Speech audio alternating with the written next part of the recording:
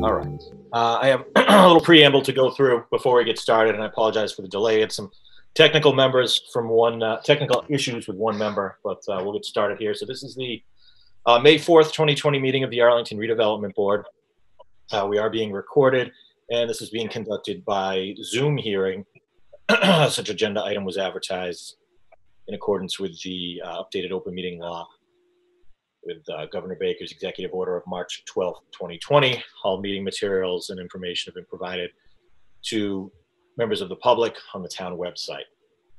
We have been advised by the governor that this is an appropriate way to handle meetings going forward until a state of emergency is ended. For this meeting, the ARB is convening via Zoom conference, as I noted. And it is being recorded, as I noted. For the moment, people will not be able to see you. I'm going to discuss that with other members of the board in just a minute. As we move through, I'll introduce each agenda item and the speaker on each agenda item. We only have two this evening, one of which is the ARB property update. Second is the open forum. There won't be any public comment necessarily on the ARB property update, but anyone who wishes to speak to that matter will be given time to do so during the open forum portion of the hearing.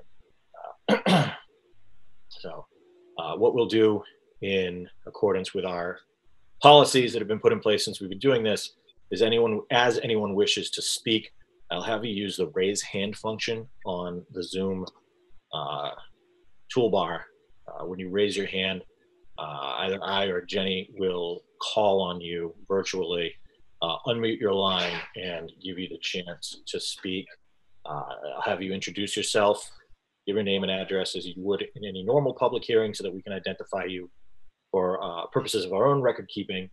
And then let me know when you're finished so that we don't turn you off automatically. We keep folks on mute just for purposes of keeping sound clean and clear, preventing people from talking over one another or outside chatter and side chatter coming in.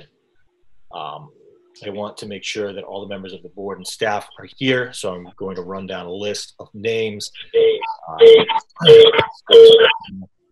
that they're in the room. So I see we have David Watson.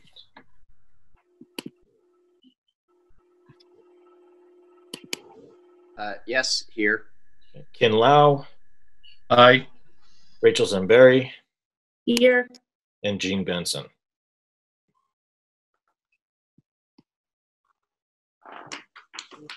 Jean, can you just let me know? I see your face, but can you just I'm here. Okay, great. Thank you. And I think this evening we have only Jenny Raitt from staff. Yes, here. Okay. So the way these meetings, before we get into the 7 o'clock agenda item, I want to have a quick discussion about sort of how we've been proceeding through these meetings. Following an incident during another public meeting, it was advised we had several options here and decided not to allow speaker video. During these meetings, following last week's meeting, two members of the board approached me separately, individually, and suggested that perhaps we allow for video to be turned on during the time that that person was speaking. And I think that probably makes sense at this point.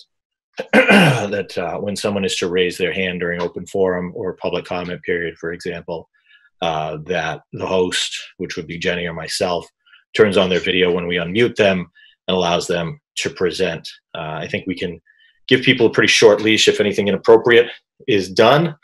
I would hope that people respect the rules of these meetings and treat them as they would if they were there in person. But I think that's probably a fair and equitable way for people to get their point across. This is sort of a process of trial and error. It's a new way of doing business for public bodies. I know many of us have experience with doing this in private industry and business, but allowing members of the public to speak is certainly different than having a Zoom meeting in place of a conference call. So I hope that members of the public can be understanding of that. That this is not an attempt to shut people out. We've done everything we can to allow people to speak. We're just trying to manage this the best way that we can. So I think that's the way that we're going to proceed unless any of the other board members have an issue with that.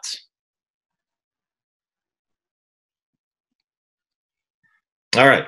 I'm going to take it that no one does. So that's the way we'll operate from here on out. So moving into the 7 o'clock item, which is agenda item number 1, regarding the Central School renovation project update, which is 23 Maple Street as well. So I'll turn it over to Jenny to walk us through that portion of the agenda. Great. Thank you, Andrew. Can everybody hear me okay? Yes. Yes. Thank you. So the first part of this update is to just, it's been a while since I mentioned the Central School renovation project, in part because we were on track to, we had gone through the bidding process, we had a contractor, and we were then in a state of emergency. And so during and we were awaiting issuance from the governor about how construction could occur during COVID-19 and the precautions that are necessary for construction sites and contractors to abide by. So we put everything actually on hold. We have been reviewing that. We've been talking with the contractor. Various councils have been discussing this, and I can now comfortably tell you that we are planning to issue a notice to proceed. And since I know that some of the neighbors are actually on this in the meeting, I will be sending out a notice to the neighbors, as I sent them back in early March, actually, notifying them that the project was going to proceed. We actually didn't have a firm start date at that point in time. At this moment, it appears that next Monday will be the notice to proceed date. And my best guess at this point is that they will be ramping up all during next week on site with the site, sort of mobilization, which basically entails fencing, proper signage, following all of the site protocols, both externally and internally, because there are still tenants in the building for the most part. Just as a reminder, the first part of the construction is actually happening on the second floor. It's a renovation project to what were office suites for a sort of a school program, and that became vacant, and we are having Health and Human Services move upstairs. So the first thing that needs to happen is the renovation to that space, which should take about a month. And then the real construction project will begin in earnest on the ground floor and the first floor thereafter. So that's just roughly, I wanted to give you the update and also just let you know that we are finally in a position to sign the contract and issue a notice to proceed, which we haven't been able to do during, at this point in time, and had planned to do early in March, but things obviously changed. I'll just pause there to see if you have any questions about the project. Jenny? Yes, Ken? Do you hear me? Yep. What is the premium to proceed with the protocol that we have to put in place to proceed now with the epidemic going on right now? That's a really good question, and that was part of our reluctance to proceed. But they've actually issued all of their protocols. The Health and Human Services Department has reviewed them and provided feedback. As part of the first change order, they will be providing us with the cost of how they will be able to abide by those rules. So we don't yet have an exact price tag, but we have an estimate, and we anticipate that it'll be about $20,000. So it'll be coming from our contingency budget.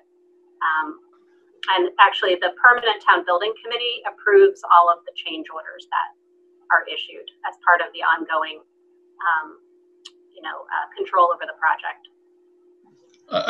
The reason why I bring up that question is a couple of my projects are in Boston, and they have some projects have elected to postpone the start of their projects until this, I guess you call it, extra procedures are not required anymore. So there's a savings, and well, not a savings, but there's not an extra for that precautions of what we have to do. But would you say that it's only a $20,000 ad for these proceedings, and that's including? I'm assuming that's like some sort of a check-in station where all the workers come in and check the temperatures daily with a affidavit saying that they're not sick, extra wash stations, and cleaning procedures. That's all within that 20,000. There's actually many more parts to the protocol. Yeah, I realize that, but that's all covered in the 20? That's what's covered under that likely first change order. But it doesn't necessarily cover things that might come in the future. Of course, there may be other things that happen in the future as part of any project. But yes. All right, I'm just just wondering if we thought enough about maybe holding off for another 6 months to see if the protocol is relaxed a little bit based on what the findings would be, that there wouldn't be such a large amount of money. But 20,000 doesn't seem very much to me in the light of the whole contract as far as having a safety protocol in place. But if it gets up to like 100,000, I think we should start looking at delaying the project. That makes sense.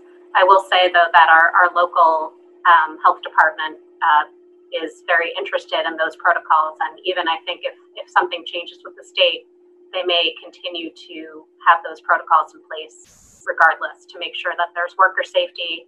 And particularly if there's another, if things change and the pandemic continues or comes back with a resurgence. So they're very aware of the need to keep those safety measures in place. But I think it's a good point to consider the budget and of course, look at how much it actually would be continuing. We definitely have been talking about postponing or stopping the project completely. In either one of those scenarios, it would have required us to completely redo the project and likely hire a new designer. So we would have had to go back to the beginning. Okay, it's just a question, Janie. It's not hard and fast. Let's do this. I will bring it back to the OPM and bring that concern to him. Jenny, what are the cost implications of starting over? We would have to reissue, well, you mean like at a future date? Yeah. We would have to reissue an RFP for designer services and basically start the whole project over again. We'd have to release the money that we've bonded, which is $7.8 million for the project, and get new funding in place to rehire a designer for the project. That was the likely scenario of what would happen if we had to start over. I don't know what the total cost would be necessarily, but it cost us $400,000 to hire the designer originally, and $200,000 for the OPM, the initial services.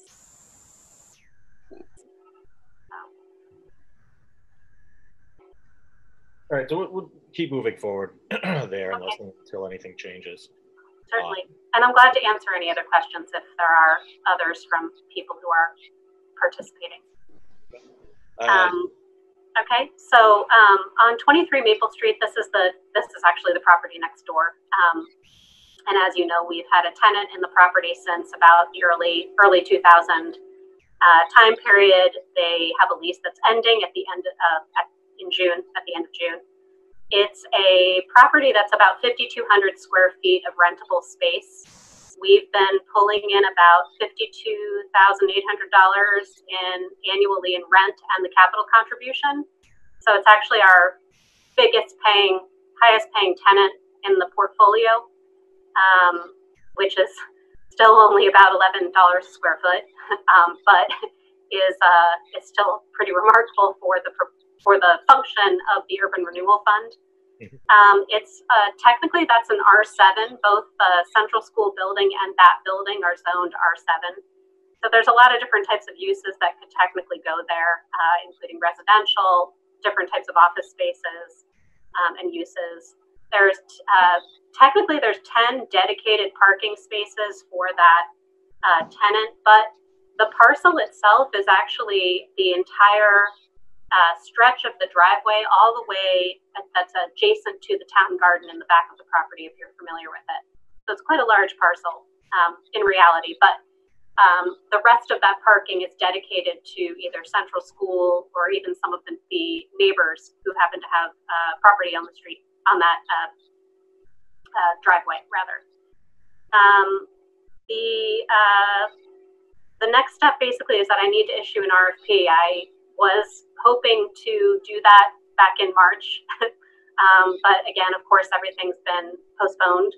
And so now we want to come back to this, and we need to put it out for an RFP. As part of that, we would need one or two of you to participate. In the past, it's been just one person, but of course, if more than one of you would like to participate, that would be great.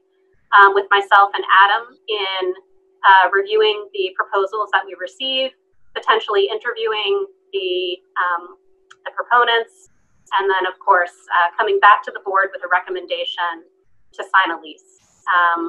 My best guess of the timeline would be that it'll be into July by the time we get this whole process completed.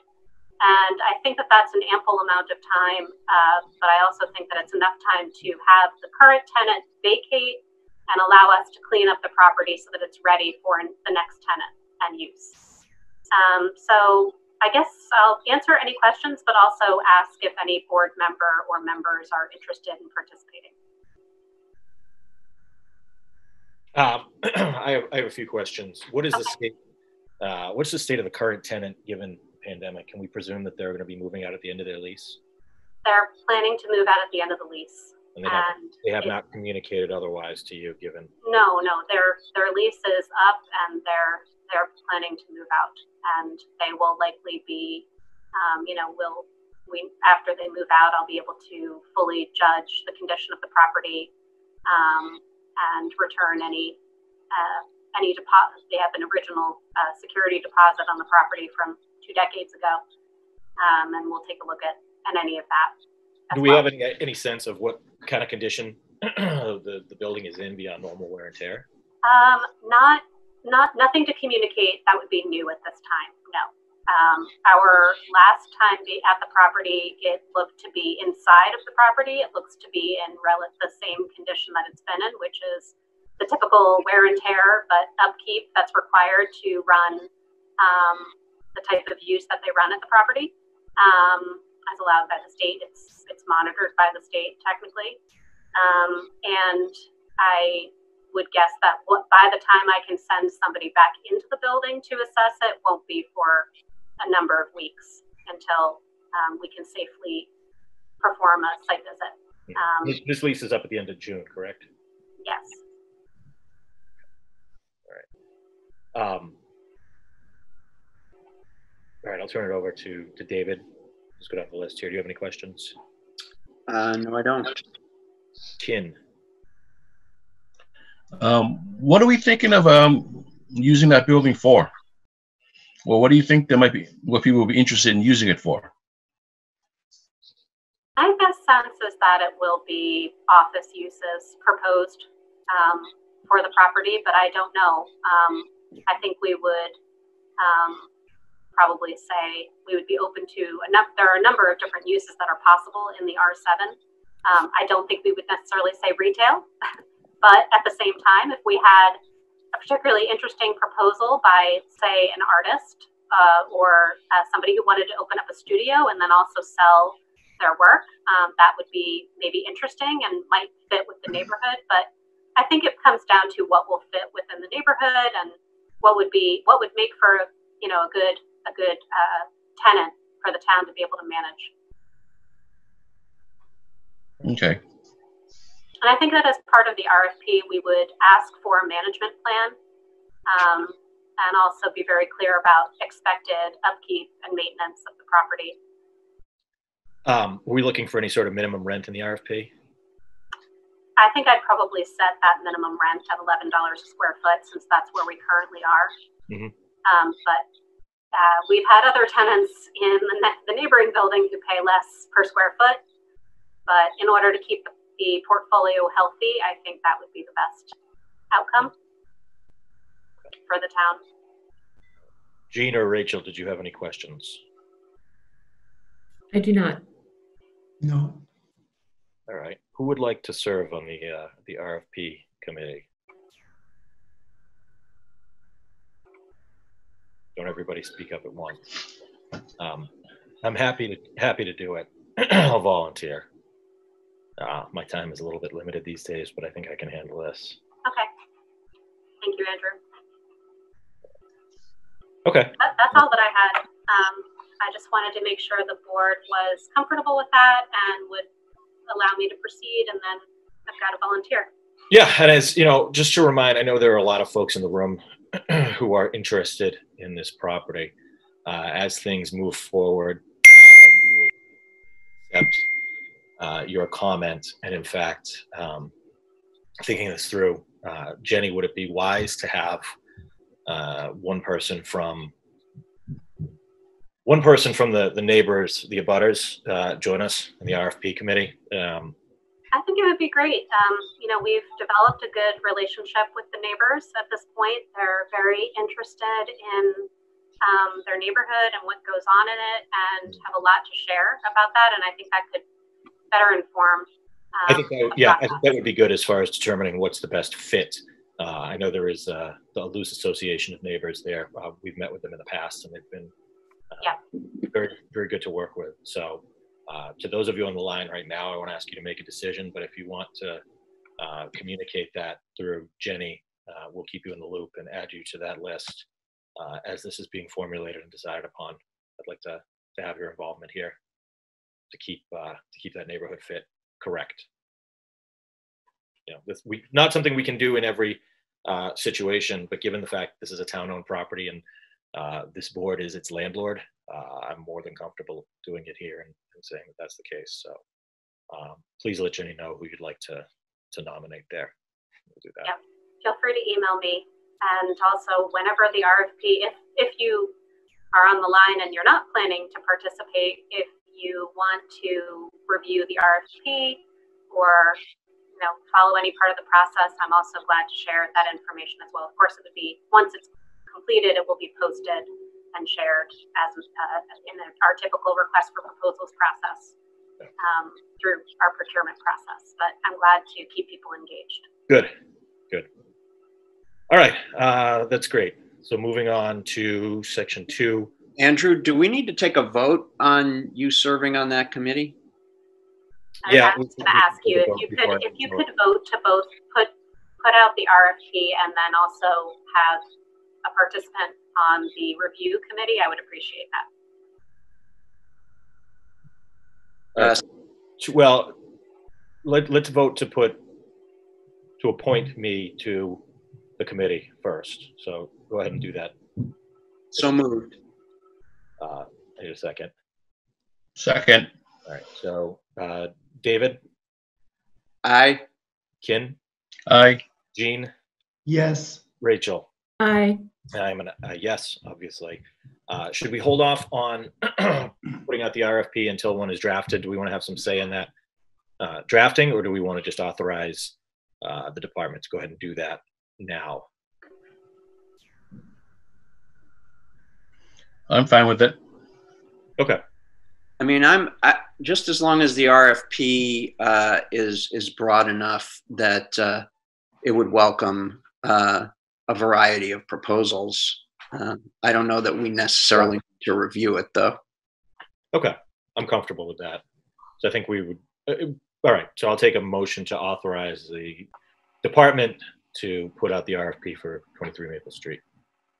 So motioned. Second.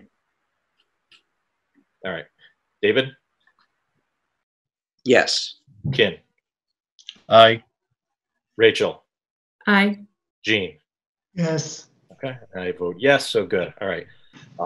Great. We'll talk about that in the future. And then we'll look forward to hearing from the neighbors as to who is going to assist us in that committee. Look forward to that. All right. Now we'll move into open forum. And we had a request from Don Seltzer to have something shared. So Jenny, if you could bring that up on the screen.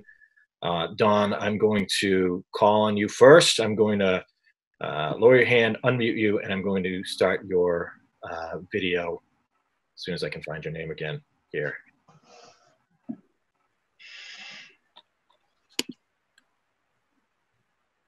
Hi, Don Seltzer, Irving Street. Thanks, Don. Go ahead. Okay. I'm looking for Let me, the file.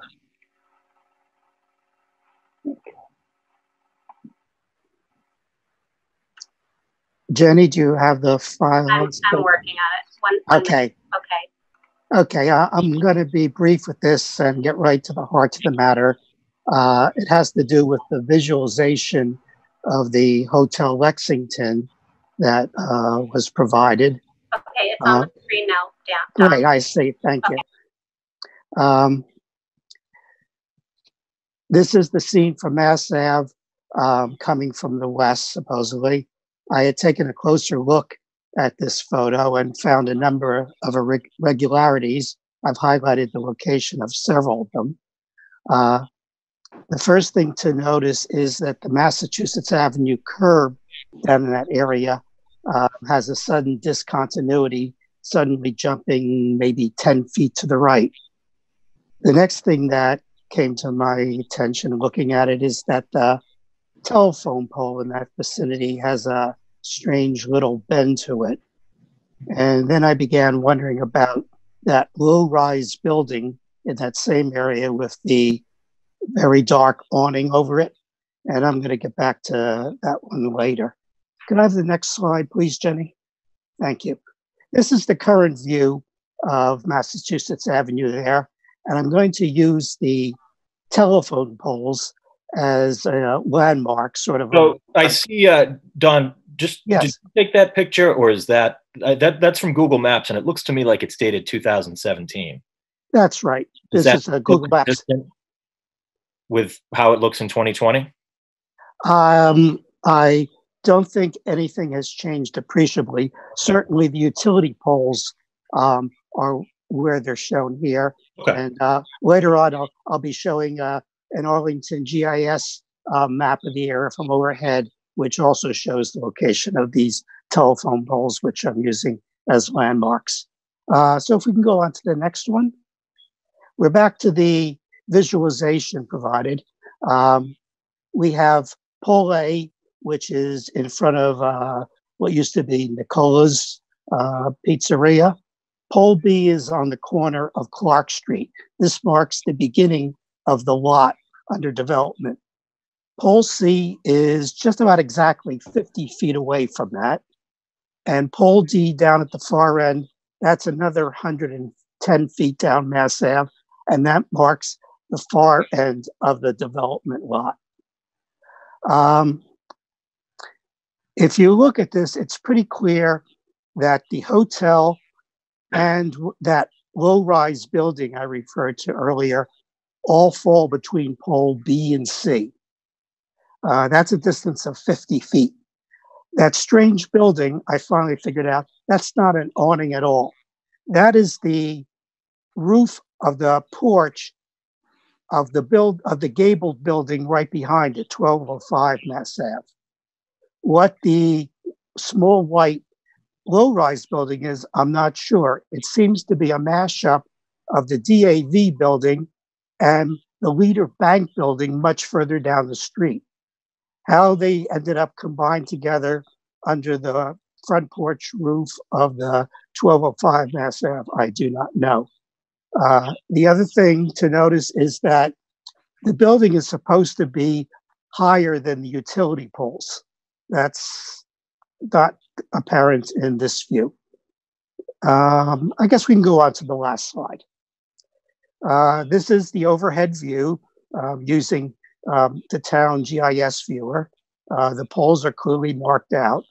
From pole, the yellow shows what the frontage of the hotel is as in that visualization.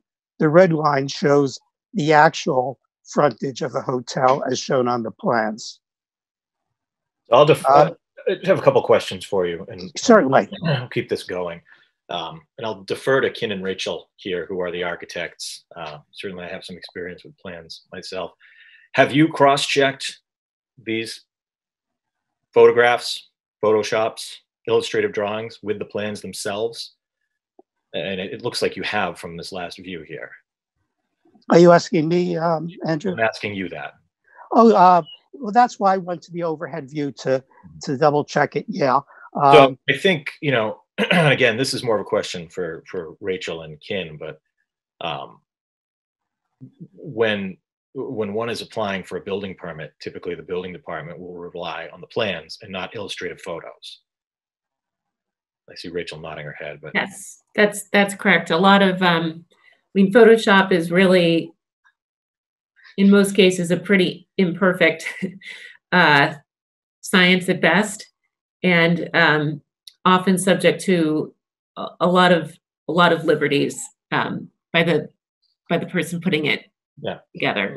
So Don, I appreciate sort of understand where you're going with this. I think our next meeting, which is May 18th, the developer is slated to actually participate and be there, and I would suggest you bring this up with them at the time. Well, one reason why I wanted to bring it up tonight was that first, it was a very light schedule, and this would give time for you to maybe inquire of the developer about that visualization he provided, and he would be able to correct it in time for the next hearing on the 18th, which will obviously be a busy schedule. Understanding that these are illustrative, my concern is with the plans and how the building will actually be built. Yes.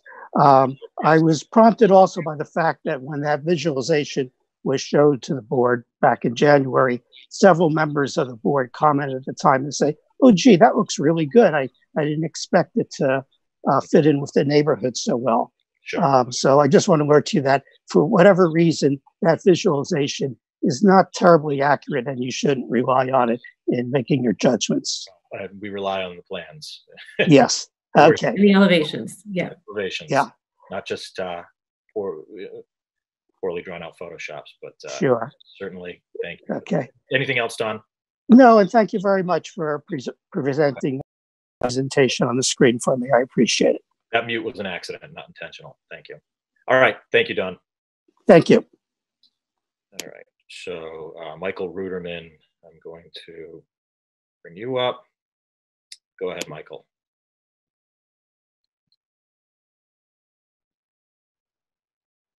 Go ahead, Michael. Sorry. Thank you, Mr. Chairman. I appreciate your revealing my video and audio. I sent to the board a communication on Friday, the end of last week. I appreciate Ms. Raid's confirmation of that.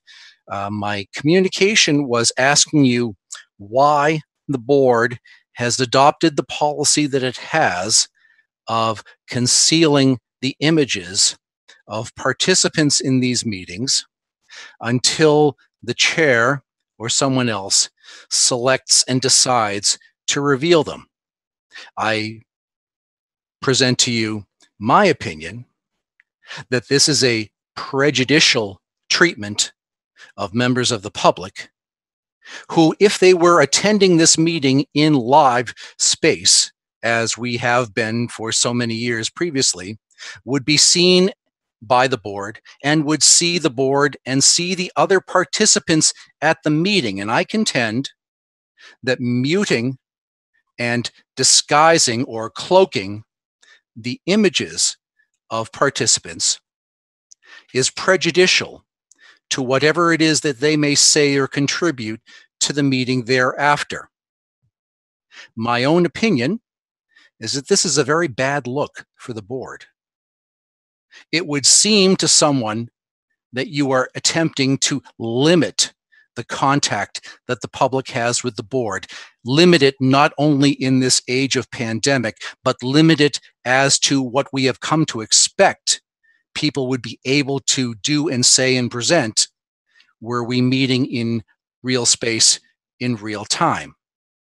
Now, since this line about cloaking or covering the identity of the video of participants is in the agenda, it appears to me a board policy. The question that I emailed to you on Friday and asked for your response, for which I have yet received none, is why this policy has been adopted, why it is preferable to allowing full participation from members of the public, what is the risk, if any, of doing so,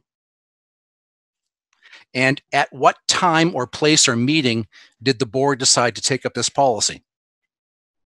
That's all. Discretion of the chair, and we'll continue to review the policy as these meetings go forward. I disagree that anyone has been prejudiced. Anyone who wishes to speak may do so, may present material to the board ahead of time, as Mr. Seltzer just has, and join in the meeting.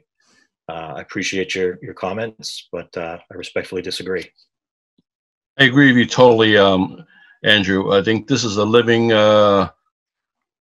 process that we're going through. This is not something we've done before, and we're learning. And I think we're trying to do our best to be fair to everybody, but also react to certain things that have happened. I think at the ComCom Zoom meeting, and I think that was never our intent to censor anybody. Our intent was to be fair to everybody. And I would say no one has been censored. Anyone who wishes to speak is given the opportunity to do so. That is not my point, sir. My point is that by not revealing or allowing me to be seen and to see the other participants in this meeting, you are placing my comments and whatever it is that I have to present now or in the future. Your video is on. Your voice is on. We can see you and you can see us. You are putting my comments at a lesser priority, a lesser believability, a lesser credibility of what anyone else might present. And I am saying this both for myself right now and for 2 weeks hence when you bring up a matter that I will participate materially in of the property at 882, 892 Mass Ave, for which I am a board member of one of the businesses that has a lease at that property. I look forward to your comments, and I will have you on camera and unmute your line at the time that it's appropriate. Thank you. Are you finished? I am not satisfied with your answer. That is all from me. That's your prerogative. Michael Quinn. Hi, good evening. Let me. I'll start the video. Hang on. Go ahead. Yep. Hi, good evening. My name is Michael Quinn. I'm the board chair for the Council on Aging. And the reason I'd come to this meeting was I saw on the agenda was that the Central School renovation project was on the list for tonight. I very much appreciate getting the update on where things stand with that. I understand it's probably too soon to get a clear sense of what we expect the overall delay to be, but certainly, Ken Law, you gave me a little scare there with the 6 months. I'm just, the things will develop as they go. I'm just going to hope that while you guys prepare for all of the possibilities, that isn't where things wind up.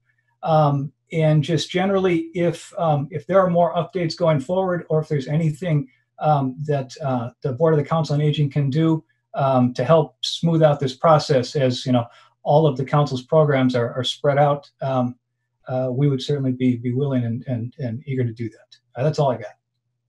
Okay, great. Thank you. Appreciate it.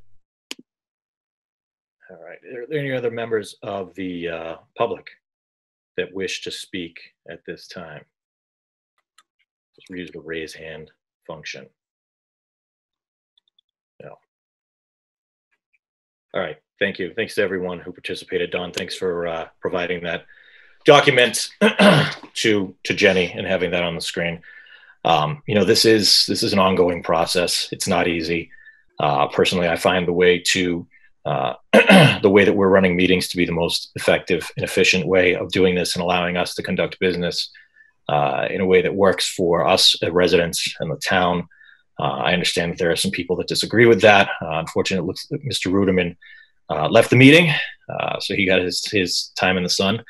But this is an ongoing iterative process that we will continue to look at as we move through. The idea is to continue to allow members of the public the chance to participate and have their voices heard. These meetings are not the only way that can be done. Mr. Seltzer frequently provides us with documentation. I know it's always thoroughly reviewed and included in agenda items. I use him only as one example of many. Certainly, we are open for business, and therefore we are open to the public to listen to them and make the decisions as they come up. Gene, go ahead. No need for you to raise your hand. Okay, just a couple of observations. One is I'm glad that we're able to see the actual person who's speaking. I think that helps. I don't think there's a particular benefit in seeing the little video of everyone else who's not speaking other than the board and staff at that moment. And on the size of the computer screen I can't see all of the thumbnails at the same time. Anyhow, if we have more than about 16, I keep moving the slider, seeing the maximum number I can get. And realistically, when I'm at the board meeting, I'm looking at whoever's speaking. I'm not scanning the rest of the audience to see the reaction of anyone else in the audience. And people who are in the audience are looking at us. They're not turning around necessarily and looking at everyone else's head. So I think allowing the person who's speaking to see the person's face most closely approximates what happens during the meeting. Not to interrupt you, and I apologize for that, but I agree with you, and I think it actually puts more focus on the person who's speaking and the items that they're bringing up, rather than standing up in the middle of a room where they may not even be heard, as we've experienced in the past. And the more little thumbnails with videos, the more likely somebody's going to try to Zoom bomb, and you might not see it right away. So I think there are a lot of advantages to being able to see the one person who's speaking, but not others. I want to also turn to putting up on the screen materials that we've gotten in response to what's happening. I think it's great when we can see that when we've gotten the materials in advance and have had the time to look at them. And there are times when we've gotten the materials in advance and I've gone out to the sites to sort of ground truth it, to see if I sort of agree with what we've been given in advance as far as representations, whether it's from applicants or whether it's from public. I wouldn't think it's particularly helpful, at least for me, if the first time we're seeing something is on the screen at the meeting, when I haven't had time to look at it in detail and think about it and potentially go out to the site to look at it. So I'd like to sort of have some consideration of making that distinction and making that known to the public going forward. Okay. Yeah, we can continue to operate that way. That's a good idea, Jean. So just typically I'm saying that any comments or anything that's submitted to me can be submitted. It actually says it on the agenda by 12 o'clock the day of the meeting, which generally everybody is abided by at this point in time, which it's actually pretty generous given that I don't normally, I try to post everything by Thursday before the meeting, but I'm continuing to post content through noon. I can't really do it closer to the meeting, obviously, but do you think that's too close to the meeting, or? Well, Yes. for my purposes, it is, because if I want to have the opportunity to look at it, think about it, go out to the site, if it's the same day as the meeting, it's not always possible for me to be able to do that. So would you like to set a different timeline for when comments will be accepted by? Well, I mean, I think we can accept comments up until and including the meeting, but I just think in terms of having people share it on the screen, it's hard to do that. And, again, if somebody shares it at the meeting in any way, I can't really credit it without having some time to think about it and look at it. And I think that's the same reason we ask the applicants to provide the information far enough in advance of the meetings so we have the opportunity to spend some time with it and decide what to do about it. So I don't know, I'm interested in what other members of the board think about this. I would agree with Jean. I think that any type of visual really needs to be looked at a little bit more closely, and it is tough to do that when you see it for the first time in a meeting.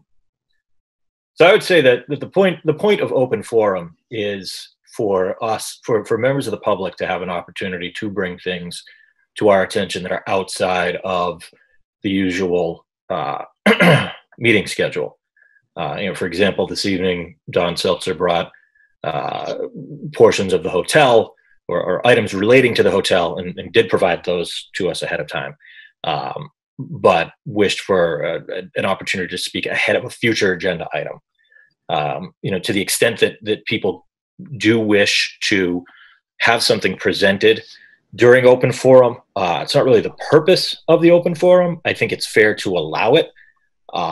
And if people do wish to have something shown on screen ahead of time, I do think it would be wise of us to ask for them to submit that even by Friday, to give us the weekend to go out and take a look. But even with open forum, I think these are suggestions for us to keep in mind, and specifically not things to be acted on at a meeting. Yeah, I think that's a correct, important distinction. I was thinking more of items that were related to potential permits we would be issuing or permit applications, and it might be a little different for the open forum. So that I do agree with, and I think that it would be fair for people to ask people to submit things ahead of time for items like that may be on the agenda. A, to give the board the opportunity to review it and question the applicant, but B, to in some of these public hearings that I expect to be larger than the 2 or 3 that we've had so far, it creates for a more organized public comment period, where I know in advance that there are a handful of people who will want to be called on to speak, and to be sure that I can get their materials on the screen. Jenny can get their materials on the screen, and I can give them the opportunity to speak early in the process.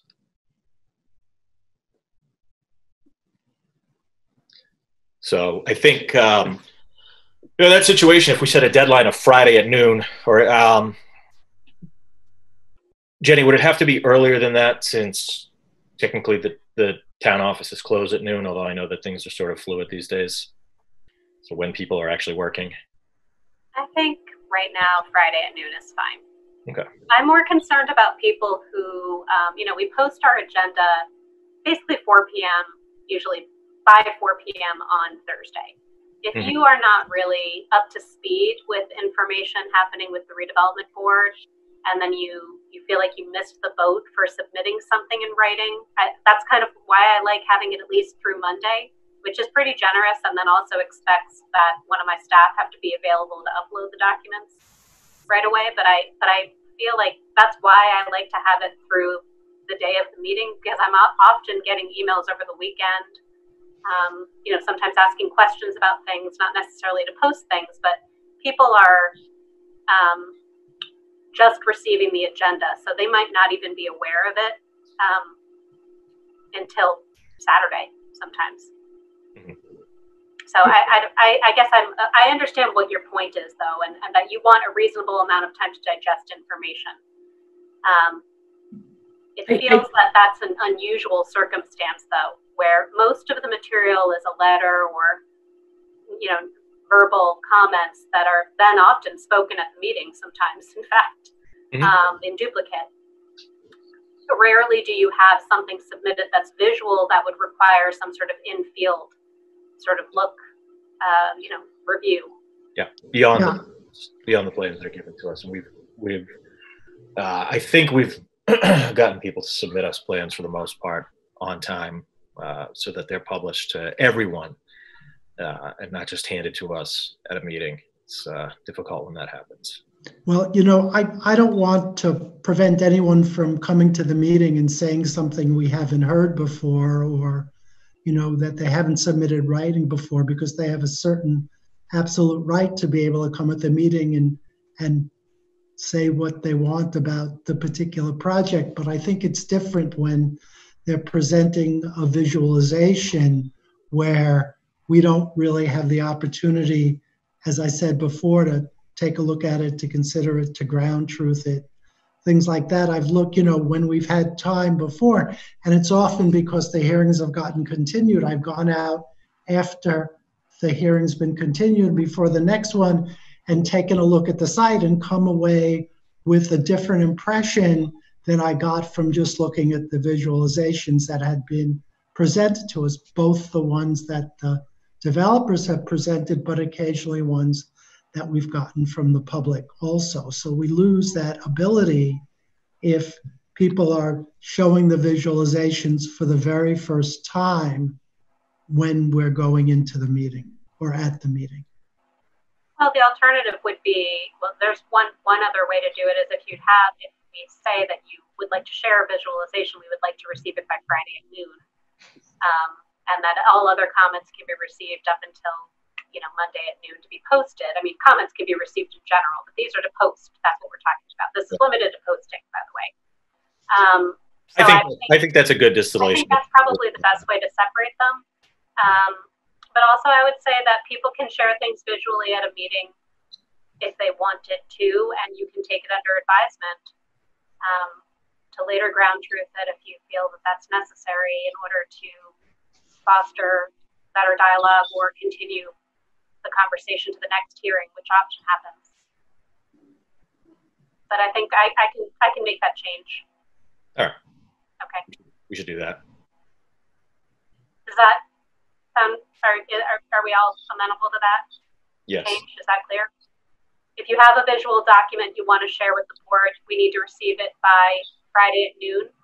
All other comments related to material on the agenda for posting must be received by Monday at noon. Does that seem reasonable? All right, if that works for you, Jenny. Works for me. Yeah, I think that's fine as long as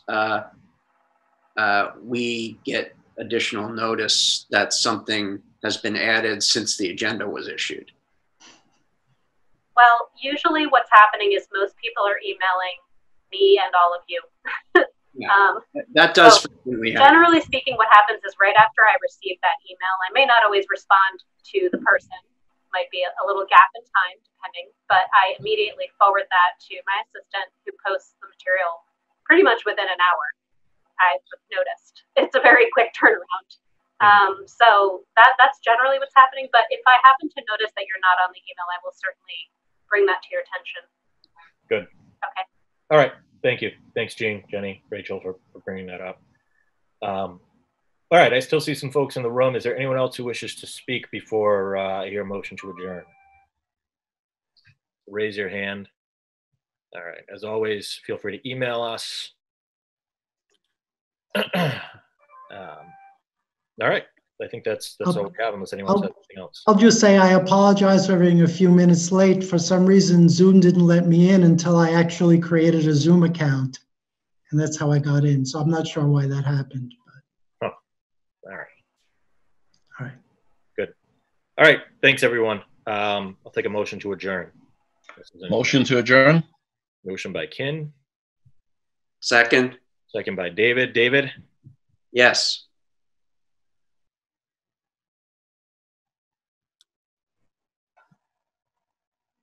You want to keep us here all night, or are you done? What? I don't think we heard you. We didn't hear you. We didn't hear you. Froze for a minute. No. Kin? Aye. Jean? Yes. Rachel? Aye. I vote yes. We are adjourned. Thanks, everyone. Thank Appreciate you. your comment and input in the